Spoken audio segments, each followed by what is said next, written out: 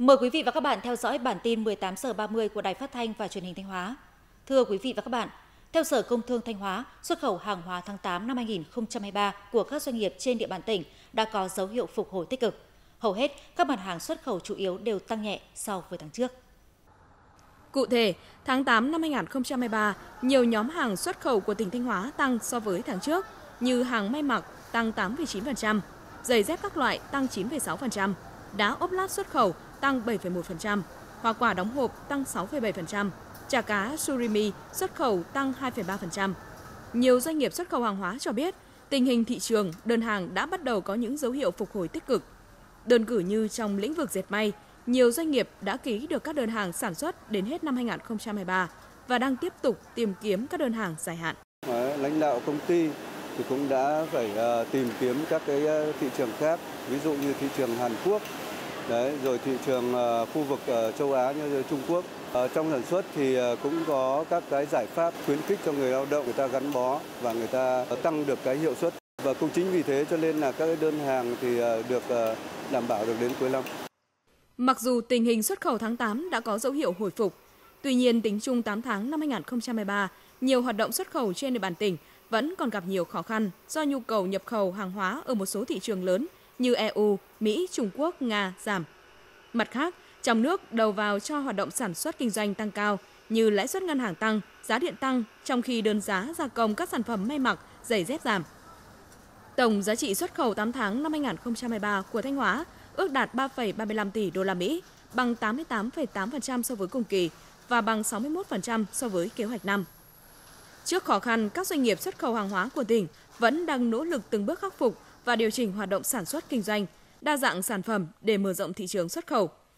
Ngành công thương cũng đang tích cực hỗ trợ doanh nghiệp tận dụng cơ hội từ các FTA đã ký kết để khai thác tốt thị trường. Năm 2023, tỉnh Thanh Hóa phấn đấu tổng giá trị xuất khẩu hàng hóa đạt 5,5 tỷ đô la Mỹ. Thông tin từ Liên đoàn Lao động tỉnh Thanh Hóa cho biết, trong tháng 7 và tháng 8 năm 2023, các doanh nghiệp có vốn đầu tư nước ngoài FDI trên địa bàn tỉnh đã duy trì tốt việc làm cho người lao động. Thanh Hóa hiện có 35 doanh nghiệp có vốn đầu tư nước ngoài đang hoạt động, tạo việc làm cho gần 160.000 người. Trong tháng 7 và tháng 8, mặc dù đơn hàng giảm, nhưng các công ty duy trì tốt việc làm cho người lao động.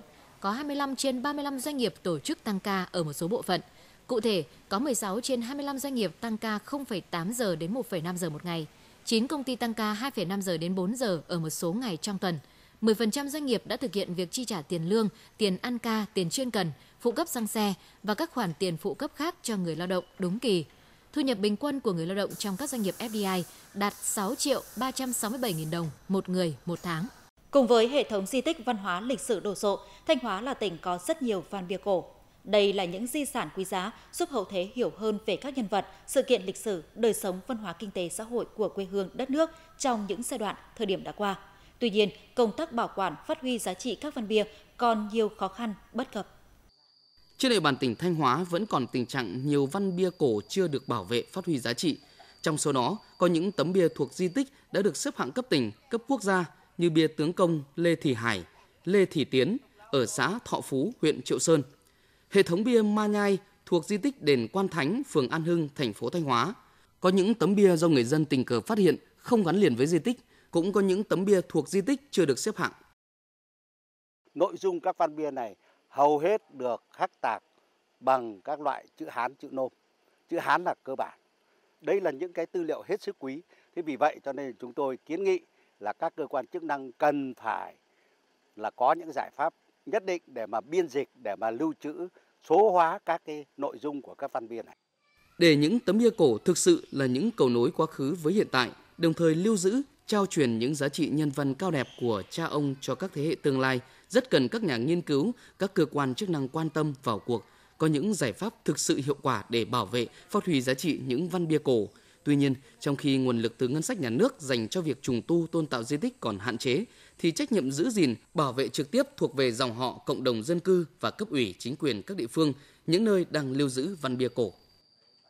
Thực hiện công văn số 5103 ngày 12 tháng 8 năm 2023 của Bộ Y tế về việc chủ động triển khai công tác phòng chống dịch, Chủ tịch Ủy ban nhân dân tỉnh yêu cầu các sở ban ngành cấp tỉnh, các thành viên ban chỉ đạo phòng chống dịch bệnh ở người, Ủy ban nhân dân các huyện, thị xã, thành phố triển khai thực hiện tốt một số nội dung sau. 1. Các cấp, các ngành, các địa phương tiếp tục quán triệt và thực hiện nghiêm các chỉ đạo của Chính phủ, Thủ tướng Chính phủ, Bộ Y tế, Tỉnh ủy, Ủy ban nhân dân tỉnh trong công tác phòng chống dịch COVID-19 và các dịch bệnh truyền nhiễm khác như chân tay miệng, sốt xuất huyết, không để dịch bùng phát trở lại và hạn chế tối đa xảy ra dịch chồng dịch trên địa bàn tỉnh. 2. Sở Y tế phối hợp với các địa phương và chỉ đạo các đơn vị trong ngành theo dõi chặt chẽ tình hình dịch bệnh trong tỉnh, giám sát chặt chẽ và xử lý triệt để các ca bệnh, ổ dịch bệnh truyền nhiễm tại địa phương, kịp thời báo cáo theo quy định khi phát hiện biến thể mới của virus SARS-CoV-2, tiếp tục triển khai hiệu quả chương trình tiêm chủng mở rộng năm 2023, tiêm chủng vaccine phòng COVID-19. Chủ trì phối hợp với các sở ngành địa phương tiếp tục tổ chức tốt và chuẩn bị sẵn sàng các phương án thu dung, điều trị bệnh nhân, thực hiện nghiêm việc kiểm soát nhiễm khuẩn và triển khai hiệu quả công tác chỉ đạo tuyến, nâng cao năng lực chuẩn đoán điều trị, đảm bảo hậu cần kinh phí, thuốc, vaccine, sinh phẩm, vật tư, hóa chất, trang thiết bị, nhân lực để sẵn sàng phục vụ công tác phòng chống dịch. 3. Sở Thông tin và Truyền thông chỉ đạo các cơ quan thông tin đại chúng phối hợp với ngành y tế tăng cường các hoạt động tuyên truyền phòng chống dịch, đa dạng hóa hoạt động truyền thông để người dân hiểu và chủ động thực hiện các biện pháp phòng chống dịch bệnh. 4. Các sở ban ngành thành viên Ban chỉ đạo phòng chống dịch bệnh ở người trên địa bàn tỉnh tăng cường kiểm tra, giám sát thực hiện chỉ đạo của Bộ Y tế và Ủy ban nhân dân tỉnh về công tác phòng chống dịch tại các địa bàn, lĩnh vực được phân công phụ trách. 5. Ủy ban nhân dân các huyện, thị xã, thành phố chỉ đạo các xã phường, thị trấn triển khai hiệu quả các hoạt động phòng chống dịch bệnh theo hướng dẫn của ngành y tế và huy động các ban ngành, tổ chức chính trị xã hội tại địa phương phối hợp triển khai công tác phòng chống dịch đạt hiệu quả cao. Chủ tịch Ủy ban nhân dân tỉnh yêu cầu các sở ban ngành cấp tỉnh, các thành viên Ban chỉ đạo phòng chống dịch bệnh ở người trên địa bàn tỉnh, Ủy ban nhân dân các huyện, thị xã, thành phố triển khai thực hiện nghiêm các nội dung nêu trên. Giao Sở Y tế tổng hợp tình hình dịch bệnh trên địa bàn tỉnh, định kỳ báo cáo Ủy ban nhân dân tỉnh, Bộ Y tế theo quy định. Hiện nay, hàng chục ngàn người dân các xã phía Tây Bắc của huyện Yên Định đang thiếu nước sạch để sinh hoạt. Hàng ngày, người dân phải sử dụng các nguồn nước không an toàn để phục vụ cho đời sống. Trong khi đó, nhà máy nước sạch khu vực Kiểu tại xã Yên Phong, mặc dù được Ủy ban nhân dân tỉnh chấp thuận đầu tư xây dựng từ năm 2020 nhưng vẫn chậm trễ trong triển khai thực hiện. Gia đình ông Lê Trọng Trung cũng như hàng chục hộ gia đình khác tại xã Yên Trường, huyện Yên Định phải dùng nước giếng khơi để sinh hoạt. Nguồn nước giếng khơi khi lấy lên bị ô nhiễm nặng, có mùi hôi, tanh, thậm chí bị nhiễm dầu và dần bị cạn kiệt.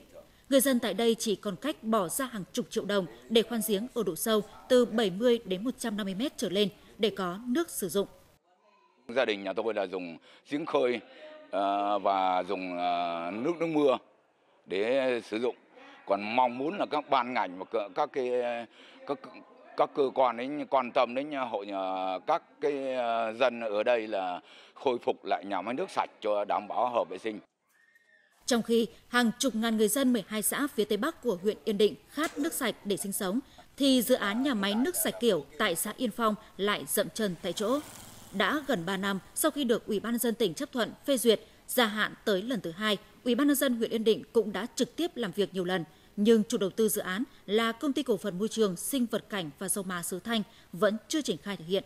Đến thời điểm hiện nay, toàn bộ dự án nhà máy nước sạch có diện tích gần 5,4 hectare với tổng kinh phí đầu tư 123 tỷ đồng, dự kiến đi vào hoạt động quý 4 năm 2022, chỉ mới có một ngôi nhà nhỏ cùng toàn bộ diện tích đất đang bỏ hoang, cổng khóa im lìm.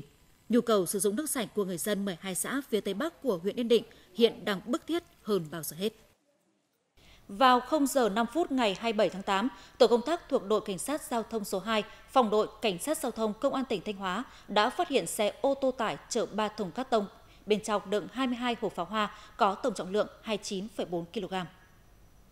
Trong quá trình tuần tra kiểm soát lưu động tại km 5+400 quốc lộ 47 nối với đường Hồ Chí Minh, tổ công tác của đội cảnh sát giao thông số 2 phát hiện xe ô tô tải gắn biển kiểm soát tạm T60 31691 do Nguyễn Đình Long, trú tại huyện Thạch Thành điều khiển chở trên xe Nguyễn Đức Thông, trú tại Hà Nam, có nhiều biểu hiện nghi vấn.